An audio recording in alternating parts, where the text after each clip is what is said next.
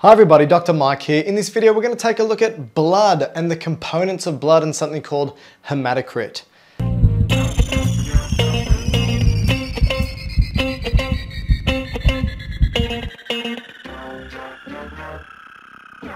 First thing is, let's go through some blood facts, all right? So, blood, what is the pH of blood? Remember, pH is the concentration of hydrogen ions, and we measure it as pH, and it's between 7.35 and 7.45. Really important.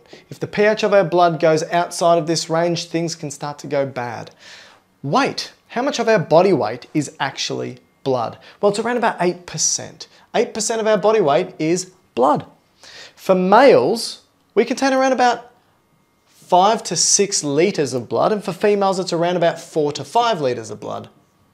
And the temperature of blood in our body is about 38 degrees, and blood is the primary way of shifting heat around the body. If it gets too hot, then the blood vessels dilate, we release heat. If it's too cold, blood vessels constrict, we hold on to that heat. And what type of tissue is blood? Remember, there's 4 tissues of the body: nervous, epithelial, connective, and muscle. Blood is connective tissue.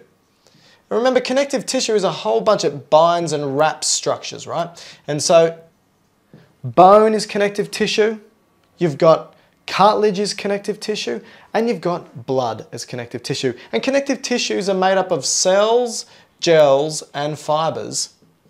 And it's the concentration of fibers and the types of gels that depend on the viscosity or hardness of that connective tissue. There's obviously few fibers in blood, and therefore it's a liquid. So what I've drawn up here is a tube. I've taken my blood, I've popped it in the tube, I put this tube in a centrifuge, and I've spun that centrifuge around, and what that does is over time it separates out the components, the major components of blood according to weight and size. And what we get are the biggest and heaviest things down the bottom, and we get the lightest and smallest things up the top. All right, there's 3 layers we need to talk about, right? 1, 2, 3. So the first layer is the layer up the top that we're going to focus on to begin with, and that is what we call blood plasma. And the blood plasma consists, basically, it's 55% of your entire blood volume is blood plasma. And blood plasma is made up of 3 main things that you should know. It's made up of water, proteins, and solutes. So of this 55%, you're going to find that 92% of plasma is water. So if most of the blood is plasma and most of the plasma is water, most of our blood is water. All right? Proteins make up around about 7%, and you're going to find that solutes is less than 1%. Now, with the proteins, there's 3 main types of proteins in blood that you should know. There's obviously more, but there's 3 main that you should be aware of. So these 3 proteins are albumin. Let's first focus on albumin, then I'll talk about the other 2. So albumin is an important, most abundant protein in our blood.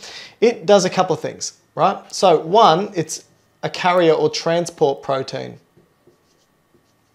And what it usually carries around are substances that are lipid soluble. So if it is lipid soluble, it doesn't like water. Most of the blood is water, so it doesn't want to be in the water, but it still needs to be transported.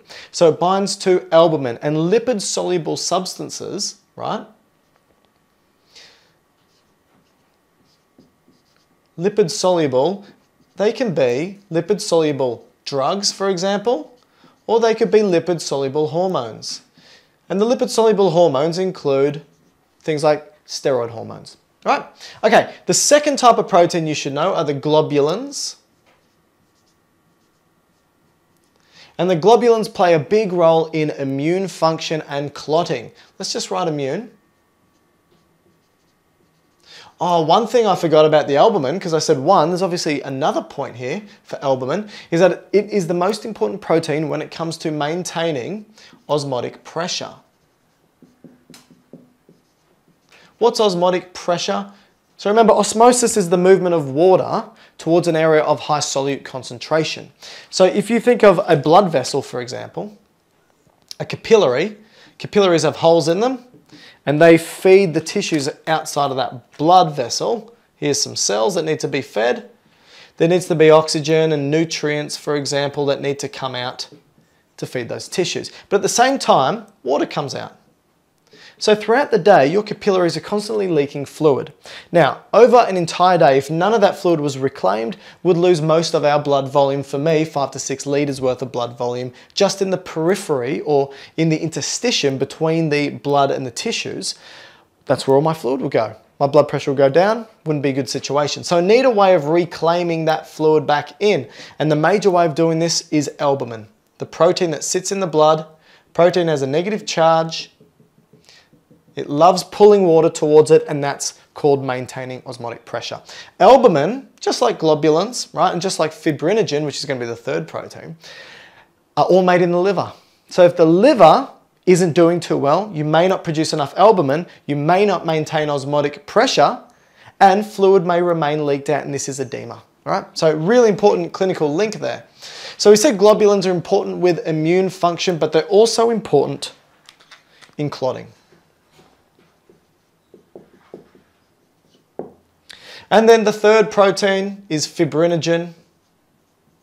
And fibrinogen is an inactive protein that needs to be activated into fibrin, right? And it's involved in clotting as well, in the clotting cascade. Perfect.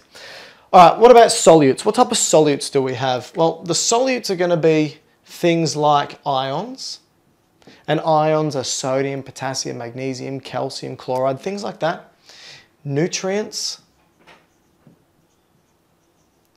These nutrients may be glucose or amino acids or fatty acids, for example. Gases.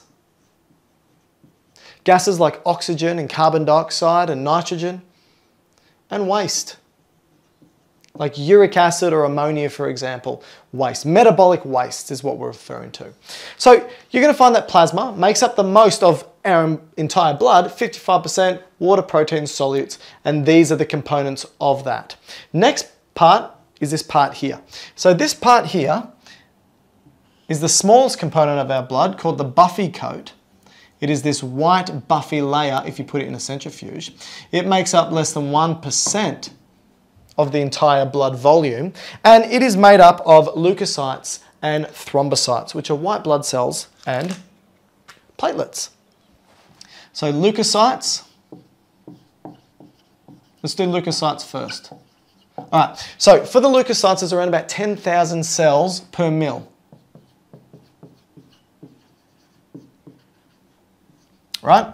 And leukocytes, like I said, are also known as white blood cells. Leuko means white, right? Cyte means cell.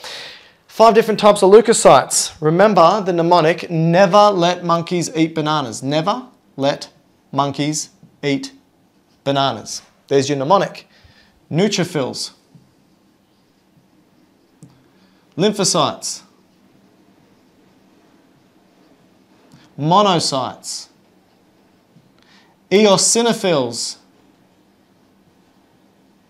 basophils, and it also goes in abundance, most abundant to least abundant. So most of our white blood cells are neutrophils, really important in, what's it called when you get damaged vascularized tissue? Inflammation. All right, so that's leukocytes. The other one was thrombocytes, which are platelets.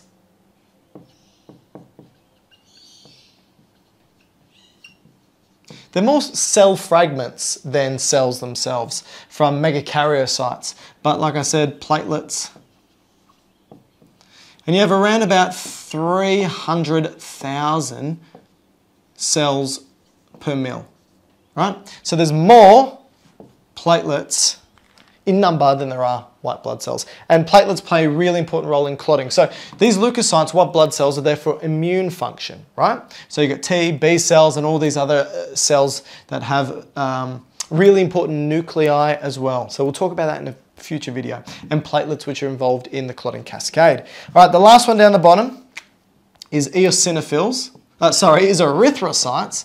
What am I talking about? Erythrocytes, which means red cells. Leukocytes, white cells, erythrocytes, red cells.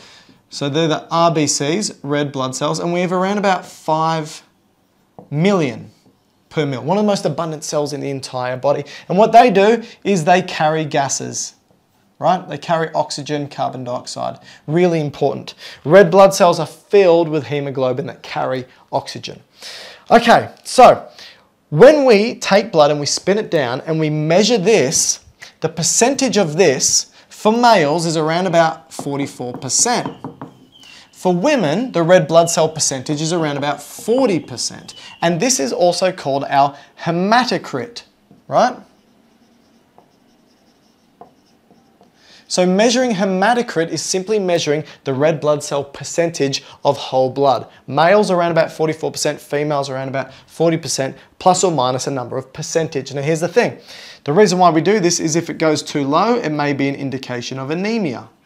Not enough red blood cells. If it goes too high, maybe an indication of polycythemia. And these will be the topics of future videos. So, as we look at the hematocrit or blood components, three major types: plasma 55%, Buffy Coat less than 1%, and erythrocytes around about 44%. So hopefully that helps looking at blood components.